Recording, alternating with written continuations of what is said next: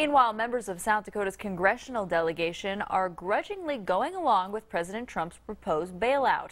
KELOLAND's Perry Groten finds out what kind of reception this plan is getting on Capitol Hill. Perry? Well, Sammy, President Trump says farmers will be the biggest winners once new trade deals are reached with countries like China. But the emergency aid is proving to be a tough sell among lawmakers from farm country. U.S. Senator John Thune thinks the emergency aid is a recognition by the Trump administration that tariffs are hurting the ag economy. These proposals are designed to lessen that financial impact on farmers and ranchers across the country. I think a much better solution, honestly, is to expand and open more markets, and it seems to me at least that the tariff policy runs counter to that.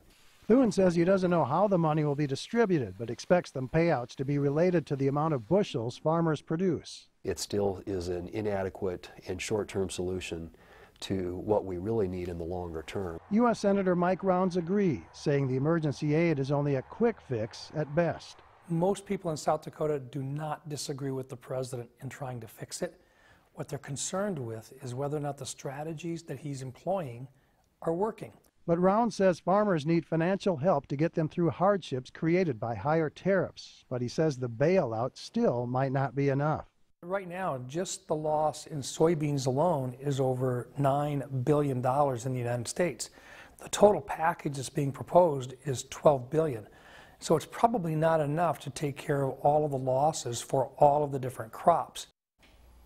Now, President Trump announced today the U.S. and the European Union have agreed to work toward zero tariffs and that the EU will buy more U.S. soybeans.